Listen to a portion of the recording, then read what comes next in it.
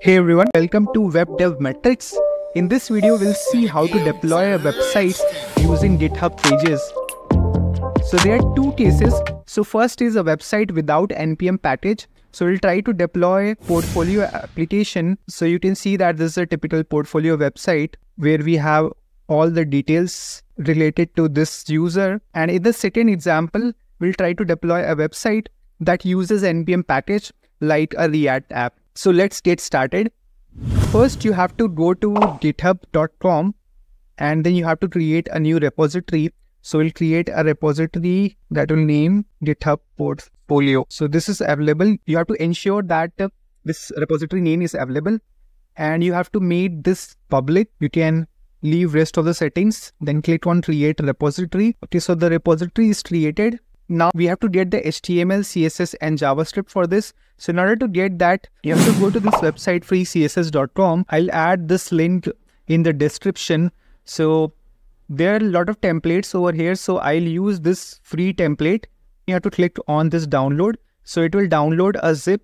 You have to extract that zip and then you have to open in the VS Code. So I have already opened it in the VS Code and you can go to the index.html. And you can make the changes over here, like you can change all the images that were used in that portfolio.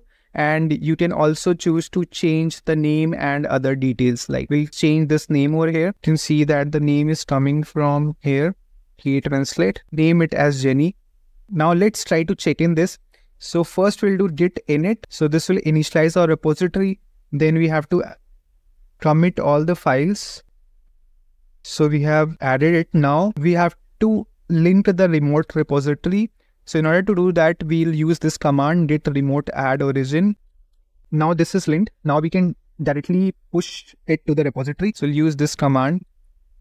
Okay, now it has been pushed. Now if we refresh this, then you can see that our portfolio is currently checked in. So ensure you follow this. You have to go to the settings tab and then you have to go to the pages. And you have to click on the branch. So we were using the main branch. So you have to click the same branch. And then you have to click on save. So it will take 30 seconds to deploy our pages over there and you'll get a link below this. So let's wait for a few seconds. A few moments later. Now you can see that our site is live. So GitHub has created this specific URL for us.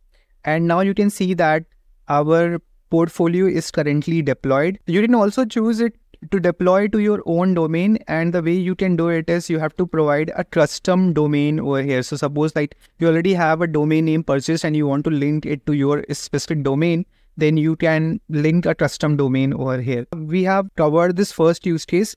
Now let's cover the second use case where we'll deploy a create React app. Now we'll create a React app. Let me add a folder. Let me go to that location and then I'll use npx create React app and I'll create an app over here. So the React app is created now. We'll make a minor change over here. We'll go to the app.js and we'll remove this link. And in this paragraph, we'll mention that deploying to GitHub Pages. Okay, now let's try to deploy this. So in order to do that, we'll have to make minor changes in our package.json. The changes are clearly mentioned in this package React Pages. So we have to add these two lines in our script. So I'll add the link of this repo in the description. So I'll add these two lines.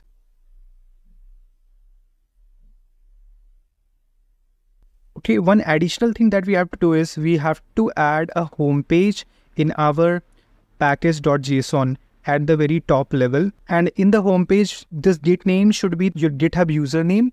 And at the end, you should have the name of your repository.